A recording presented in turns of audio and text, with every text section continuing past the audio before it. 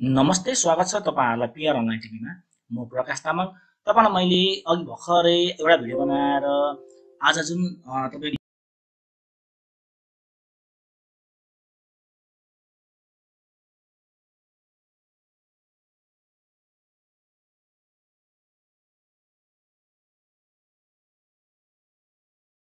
तपाईमा सिप building fail भएको साथीहरुले आन्दोलन गर्ने क्रममा अहिले तपाईको लेटेस्ट न्यूज आए अनुसार फेरि तपाईको चाहिँ फेरि अदालतले तपाईको जुन बाँकी 30,000 लगभग फेल भएको छ त्यो साथीहरुले फेरि अब चाहिँ पनि म्यानुफ्याक्चरिङ 2024 को लागि चाहिँ फर्म भर्न पाउने एउटा न्यूज आएको छ। त्यो न्यूज चाहिँ तपाईहरुलाई मैले शेयर गर्नको लागि म अहिले फेरि तपाईको अर्को भिडियो बनाएर म आइसकेको छु। भरि नै तपाईको सामाजिक सञ्जालहरुमा तपाईहरुले त्यसैगरी न्यूज पोर्टलहरुमा हेर्नुभयो भने जुन आजको घटनाक्रम त्यो सिप बिल्डिङहरुले जुन आन्दोलन गरे पछाडिको जुन घटनाक्रमहरु थियो त्यो सम्बन्धी नै आज चाहिँ दिनभरि न्यूज आएको छ भने तपाईको यसकै बीचमा फेरि अहिले तपाईको सबै विद्यार्थीहरुले चाहिँ एक्जाम दिन पाउने भन्ने न्यूज आएको छ। जस्तै तपाईले यहाँ देख्न सक्नुहुन्छ स्क्रिनमा सिप बिल्डिङ वाला सबैलाई ईपीएस परीक्षामा सामेल गराउन अदालतको आदेश भनेर एउटा न्यूज आएको छ। यो न्यूज तपाईलाई मैले शेयर गर्न चाहे हैन। अब यसको मतलब चाहिँ तपाईहरुले फेरि सिप बिल्डिङमा जति पनि फेल भएका विद्यार्थीहरु थिए 18 जना बाहेक उनीहरुले पनि अब फेरि पाउँछ भन्ने न्यूज आएको छ। त्यो तपाईलाई मैले यहाँनेरि सम्पूर्ण डिटेल्स तपाईलाई मैले शेयर गर्दैछु।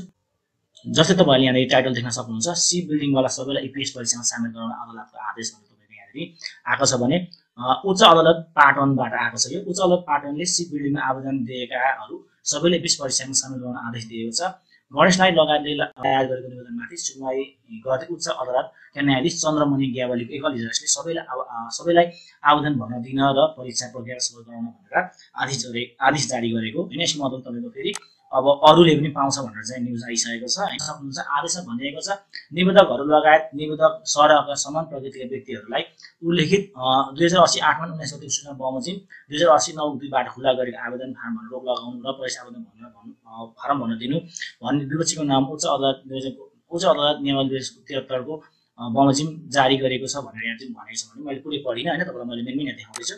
त्यसैगरी तपाईहरुले यहाँ देख्न सक्नुहुन्छ सिप बिल्डिङ क्षेत्रका लागि आवेदन दिएकाहरूले उपलब्ध क्षेत्रका लागि आवेदन दिन नपाउने भनेको थियो। त्यस विरुद्ध 18 जनाले उच्च आटनमै मुद्दा हालेका थिए र अदालतले उनीहरूलाई आवेदन प्रक्रिया सबै गराउन भन्दै अन्तिम आदेश जारी गरेको थियो हैन। भन्नु मतलब 18 जनालाई गराउनु भनेको थियो र सोही आधारमा 18 जनाले आवेदन फारम भरेका थिए। भन्नु मतलब चाहिँ 18 जनाले फर्म पनि भरिसक्यो हैन र अनि अन्यले भर्न नपाएपछि आन्दोलनमा उत्रेका छन्। भन्नु मतलब अन्यले चाहिँ भर्न नपाएर अनि आज आन्दोलन गरेको थियो भनेको छ। यसमा तपाईले देख्न सक्नुहुन्छ आन्दोलनको क्रममा प्रहरीको गोली लागेर 2 जनाको पनि मृत्यु भएको थियो हैन। भन्नु मतलब मृत्यु भए पछाडी चाहिँ फेरि अदालतबाट आदेश आएको छ। यो आदेश तपाईले यहाँ देख्न पनि सक्नुहुन्छ। जुन पत्र चाहिँ तपाईले देख्न सक्नुहुन्छ।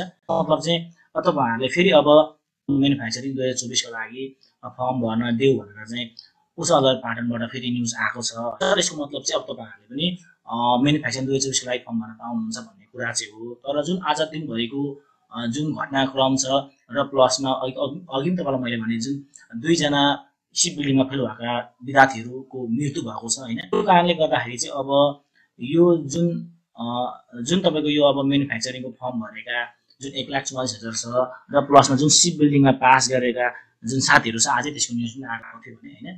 अब यो सबै प्रक्रियाले गर्दाखेरि चाहिँ अब एचआरडी कोरियाबाट के नोटिस आउँछ भनेर चाहिँ अब हामीले प्रतीक्षा गर्नुपर्ने अवस्था आएको छ। यसले गर्दाखेरि अब मृत्यु भएको छ। यो कारणले गर्दाखेरि चाहिँ एचआरडी कोरियाले चाहिँ अब यसलाई गहन रूपमा लिएर अब नेपालकै कोटा पनि चाहिँ अब काटिने हो कि अथवा नेपालमा ईपीएस चाहिँ खारेज हुन सक्ने हो कि भन्ने आन्दोलनहरु पनि आइरहेको छ हैन। यो पनि अहिले फेरि सामाजिक सञ्जालमा बहसको विषय बनेको छ र थुप्रो व्यक्तिहरुले चाहिँ अब यो कारणले गर्दाखेरि चाहिँ कोरियाले जुन ईपीएस सिस्टमले चाहिँ नेपाली कामदार लगिरहेको थियो त्यो अब बन्द हुन्छ भन्ने हल्ला पनि आइरहेको छ। यो घटनाक्रमले गर्दाखेरि हामीलाई पनि जहाँसम्म लाग्छ अब यो तपाईको एक्जामको जुन प्रक्रिया छ यो प्रक्रियालाई नै अब असर गर्ने देखिन्छ। अब यसको लागि चाहिँ हामीले एचआरडी कोरियाबाट के नोटिस आउँछ भनेर हामीले पर्खिनु पर्ने हुन्छ।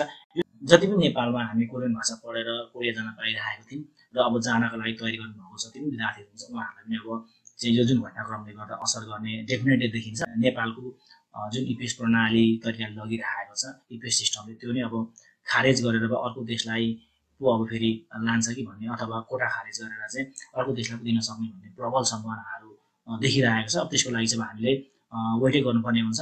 यो अदालतले आदेश दिएर सिप बिल्डिङ वालाहरूले फर्म भर्न पाउँछ भने पनि अब यसलाई फेरि एकचोटि हामीले वेट एन्ड सीको अवस्थामा छ हैन। अब उता जुन यो घटनाक्रमलाई एचआरडी कोरियाले कुन तरिकाले लिन्छ र त्यहाँको सरकारले कुन तरिकाको निर्णय गर्छ त्यो नै हामीले हेर्नुपर्ने हुन्छ। तर अहिलेको चाहिँ सूचना आए अनुसार चाहिँ अब जुन 18 जना बाहेकको जति पनि फेल भएको साथीहरू थिए उहाँहरूले पनि अब एक्जामको फर्म भर्न पाउँछ भनेर न्युज आएको छ।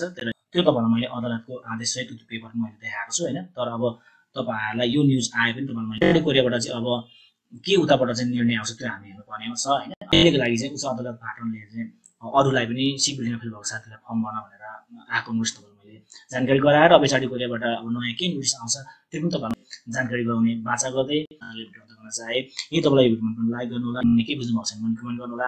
त्यसोहरू हाम्रो च्यानल नयाँ हुनुहुन्छ भने हाम्रो च्यानल तपाईँहरूले सब्सक्राइब गरी सहयोग गर्नु भन्दै आजलाई भिडियो गर्न चाहे। हस्त धन्यवाद।